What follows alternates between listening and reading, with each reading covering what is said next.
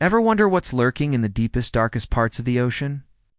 Forget movie monsters, because today we're diving into the real truth about one of nature's most bizarre and brilliant creations, the anglerfish. It's down in the abyss, hundreds or even thousands of meters below the surface. It's pitch black. So how does anything find dinner? Well, the female anglerfish brings her own flashlight. Protruding from her head is a special appendage, like a fishing rod, with a glowing lure at its tip. This isn't magic, it's biology. The light comes from millions of tiny bioluminescent bacteria living in a symbiotic partnership with the fish. Imagine you're a small fish, lost in the dark, and you see a tiny, mesmerizing light.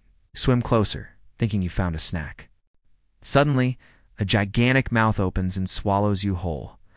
The anglerfish's jaws and stomach can expand, allowing her to devour prey up to twice her own size. It's the ultimate ambush. Despite their terrifying appearance and hunting tactics, anglerfish are masters of energy conservation. Food is incredibly scarce in the deep sea, so they can't afford to waste energy chasing things. Most of their lives are spent drifting patiently or even walking along the seafloor on their fins, just waiting for the next unsuspecting meal to swim by. So, the anglerfish isn't just a deep-sea horror story. It's a stunning example of evolution at its most creative. From using bacteria as a fishing lure to a truly unique approach to romance. These creatures prove that life can thrive in the most extreme and unexpected places on Earth. Nature really is wilder than any fiction.